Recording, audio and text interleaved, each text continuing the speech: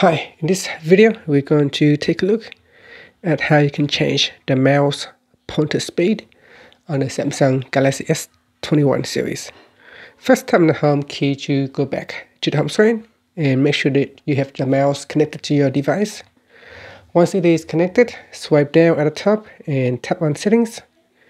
In Settings, go down and tap on General Management.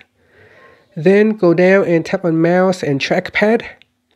In here, in pointer speed, now you can change the speed by simply dragging the bar to the left or to the right to change the mouse pointer speed. So you can see if I just move a little bit, you can see the mouse move quite a lot because we have changed the pointer speed.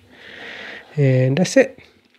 And finally, you can tap on the home key to go back to your home screen. Thank you for watching this video. Please subscribe to my channel for more videos.